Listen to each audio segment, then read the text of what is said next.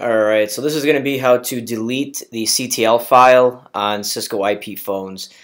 So first, I guess, what is a CTL file? What's inside of that? And why would you need to delete it? So the CTL file has some things in it that pertain to your communication manager server, your TFTP server, where the phone goes to register and get its information from. It has server certificates on it, DNS name, IP address for each server. And if you're making any changes to this, or maybe you're doing an upgrade and you're switching over hardware and maybe your IP address is changing, or if you're taking a phone that was previously registered to one communication manager cluster and you're going to be registering it to a new communication manager cluster, you'll need to delete the CTL file before the phone will actually register to a new server because it needs to get cleared out. So in order to do this, we go over to our phone.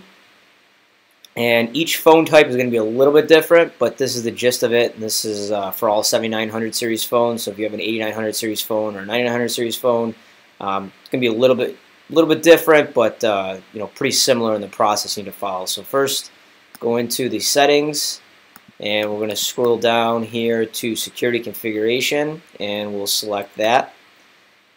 And then scroll down here to where you see CTL file, and we're going to select that. And now that we're inside of here, we need to erase it. So 9 times out of 10, the phone's probably going to be locked. So you need to do a **#,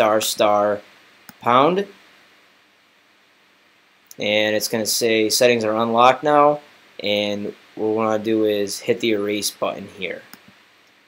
We hit the erase. It's erasing the CTL and ITL files, and that's it. Now your phone should register to the new communication manager system or the upgraded system that you guys are doing.